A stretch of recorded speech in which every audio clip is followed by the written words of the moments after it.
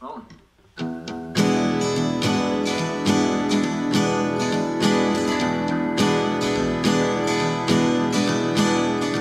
Well, this is Echo Park, but then this zone within Echo Park is known as Red Hill. Artists and writers always live back here, and I heard Hemingway finished a novel in a cabin over there, and Bukowski, I heard he lived in a cabin. Put these stickers up. Yeah, this is Riverside, the 5, Glassell Park, like Atwater Village over there, Highland Park kind of over there.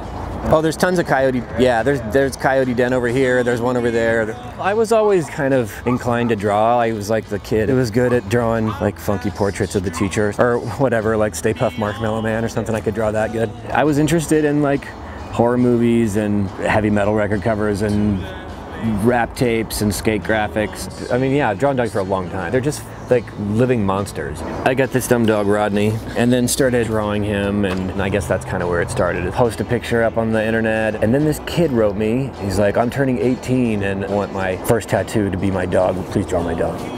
And then just sent me a picture of this dog. I think I have a stamp of that dog. Posted that on the internet, and then people started asking me to draw their dog. And then I started doing like art shows and put a little zine out. It's very personal, and a lot of times I'll get a response back that says they're crying, and a lot of living dogs, but a lot of memorial portraits. So it becomes this super meaningful thing, and it kind of has some kind of spiritual power or something to it that is different than any other drawing that I've made of like a guy's face exploding or something.